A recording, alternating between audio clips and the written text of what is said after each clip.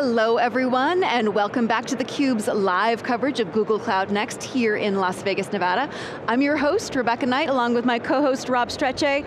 We're getting toward the end of the day. There's a DJ thumping. I think that there's a cocktails coming out soon. Yeah, we're going to be dealing with the envy of the day, but I think what's been keeping us going has really been the great guests that have been coming on and really talking about what they're doing with Google, and the partnerships that Google has brought to the table this afternoon have been fantastic, and I think this one's going to be awesome as well. So. Well, a great segue to welcome Scott Alfieri. He is the Global Lead Accenture Google Business Group. Welcome to the show, Scott. It's great to be here. Thank you. I just want to say and reflect on an amazing point for Google Cloud. Google Cloud Next 24 is epic. Yeah. I mean, what they've announced, the energy, 30,000 people here is phenomenal. Yeah. So it's great to be here with you. Yeah, I mean, I think that part of it, we were talking about it earlier on, is that over 1,000 enhancements that TK talked about on stage this morning. You start to look at that, and a lot of that really does tie into what's going on with Accenture and going on with the partner community in general.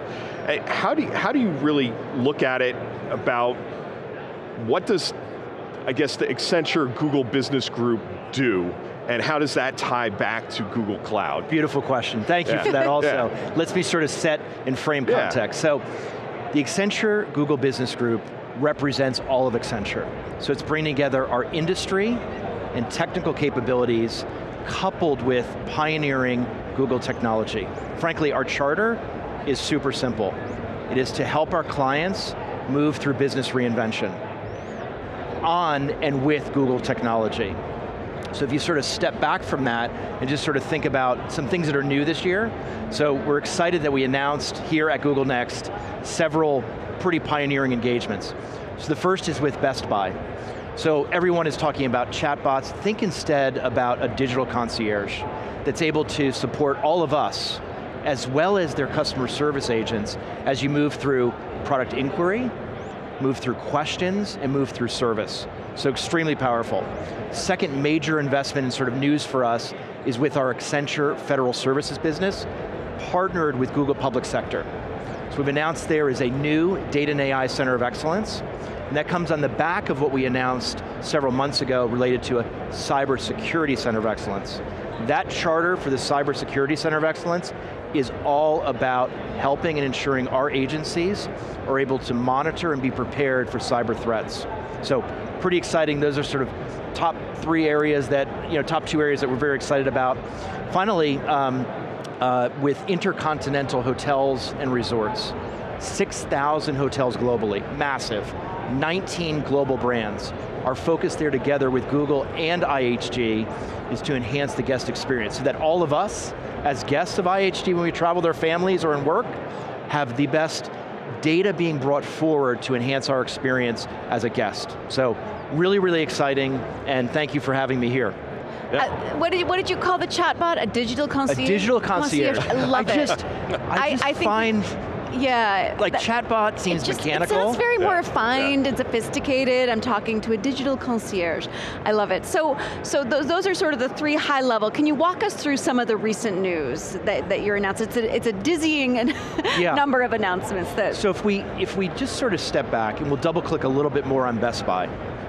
So picture, everything is about customer intimacy, right? So if you step back on that, it's about a brand and the end consumer. And if you can bring hyper-personalization together, much of that now is being done through generative AI. That fundamentally changes the intimacy you have, and who wins in the end? The consumer and the brand. All of that then is what surrounds that concierge. On the US federal work, I mean, those are significant investments we're making, because you can say you have a center of excellence, what sits behind the center of excellence are the people, the certification, the instrumentation, the training that bring those to life. So now we're doing that now with data and AI. We've already been doing that with cybersecurity. And if you think about Google's cybersecurity business, it's massive. Chronicle, SOAR, SecPalm, their pathway language model, and of course Mandiant. And IHG, that's just exciting because with all the work that the three of us do, we're traveling a lot, to think about checking at that late hour and having everything there for you as a guest to enhance that experience, I don't know, that just sort of makes me feel good. Yeah, as people who do travel just a bit, I think it really is one of those things that we look at and say, hey, bringing that concierge experience would be very nice when I got here at 11:30 last night. So I definitely do understand that, but I think it also is that really there's a lot of other news that you have with Google as well, from investments in skills, for instance. Yeah. And kind of take us through some of that and where that's helping out and where you're going with that. Well, I'll first just start with Accenture. Accenture continues to make big investments in our ecosystem, partners, and obviously surrounding cloud, data and AI, generative AI, security, and obviously with Google and Google Cloud. So start there, that's the baseline. We recently announced $1 billion investment in what we're calling Accenture LearnVantage. The charter of Accenture LearnVantage is to essentially bring forward all of the methodologies, content, and training to essentially reskill the next generation of all the employee bases of our clients. So super exciting, extremely bold. Now, that investment of $1 billion is on top of our $3 billion investment we made last year in data and AI holistically. So we are putting money behind the significant growth that we're seeing here. Now, other areas we made investments, staying within generative AI and Google, we have globally generative AI studios. Obviously those studios, in order for you to deliver generative AI on Google, they need to be instrumented, supported, prototypes built from clients, as well as with Google, so we can showcase that to activate imagination with our clients. Another area with Google that we're super excited about is a joint generative AI COE. So picture Accenture people and Googlers together in the same entity, working for our clients from early stage prototyping to then more detailed engineering. We have to realize is that in generative AI, right, that's what a lot of people are talking about, but what does it start with? It starts with cloud. Before cloud, it starts with migration and modernization. So from cloud, you then get to, if you will, the data estate, and then above that, you get to generative AI. So all of these are cared for in that. And if we think about the professionals we have, over 13,000 Google Cloud certifications, super proud of, and 36,000 Accenture people are trained and skilled in Google. So in the end, it's all about the people and our ability to bring precision and scale to the market. I want to ask about that center of excellence you were just talking about. What are some of the tenets? I mean, you talked earlier about your charter and what the work you're trying to do together with Google. How do you come up with what exactly are the attributes that you're looking for in the people who are at this center of excellence, and what you're trying to do together, and then make sure that everyone is pulling together to come up with these solutions that are so desperately needed by organizations? Thank you for that question. Maybe I'll start a little bit even upstream. The charter, again, for Accenture is about business reinvention. That's everything from industry to technology to the new ways of working for all the people. So if we start there, everything frames around that, because we are in the advancement of a new economy, right? We're not piloting generative AI anymore. We are now enterprise reinvention at scale. Now, in your questions about the people, so the first is, everyone at Accenture is intellectually curious. If you're not intellectually curious in any company at this time and not technically adept or interested in embracing it, you're probably going to have some more difficulty in the business world, because everything about business is driven and supported by technology. So first is intellectual curiosity. The second is our investments in our people as they move through their career in the certification and training that make them relevant to the market so we can deliver bold outcomes for our clients. And what are those outcomes?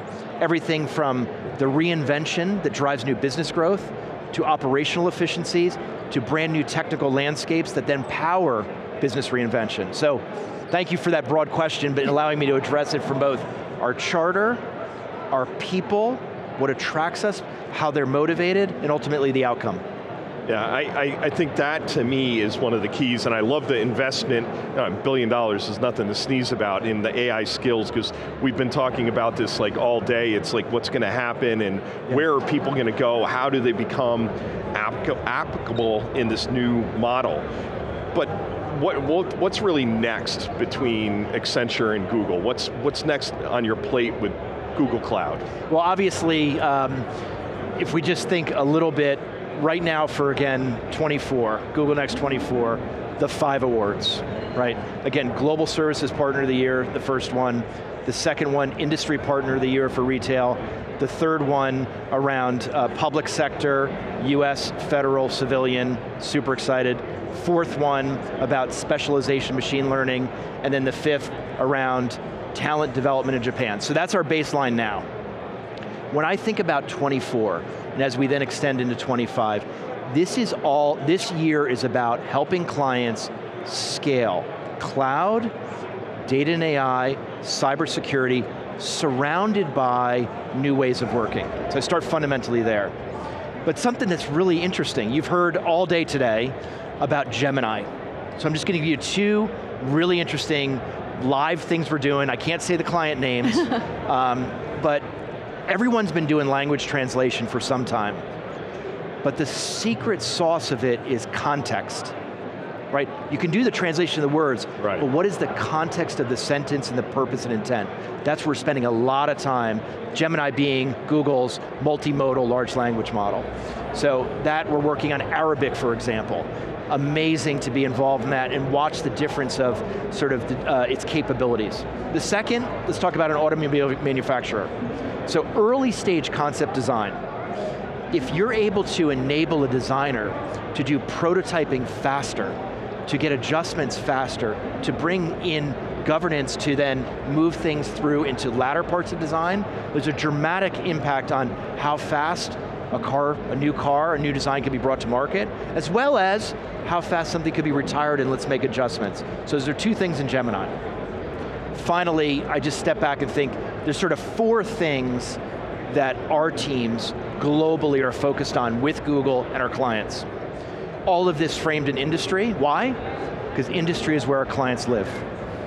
So the first is customer engagement. When you think about customer engagement, all of the technology of Google, all the capabilities of Accenture, allow us to frame positions where a brand can create more hyper-personalization, in turn, more intimacy with the end consumer. Everybody wins. The second is operational efficiency. Now this is a broad term, right? But this is everything from where you go from cloud, to cyber, to data, to AI, to help clients reinvent. The third is new product development for growth. When I step back on that, obviously you can't just be doing operational efficiency, you need to be finding new revenue streams. So using cloud native platform engineering on Google to recreate or create the net new S-curve of growth for clients is fundamentally an amazing experience to be involved in. And finally, I'll close with, it's all about the people. All about the people. The world needs more people embracing technology, not less. The world needs more people trained in generative AI, not less. And our objective and purpose is to unlock the superpowers of organizations globally, and that's everything from the developer, to the marketer, to the sales associate, to the team leader. So I just wanted to thank you for having me here. Hopefully you can tell the passion we have around Google, and appreciate your questions on our business. No, we thank you. I mean, I think again, it's always good to hear where the rubber meets the road and where things are really going and where, the concierge is actually adding value. So, it's always good to give and inspire people at what they're looking to go and do and build. So thank you as well. Thank you. Yeah, absolutely. No, your optimism is palpable. So, excellent, excellent. Well, thank you so much for coming on the show, and thank you for tuning in to theCUBE's live coverage of Google Cloud Next. I'm your host, Rebecca Knight, along with my co-host, Rob Strechay. You are watching theCUBE, the leading source of enterprise news.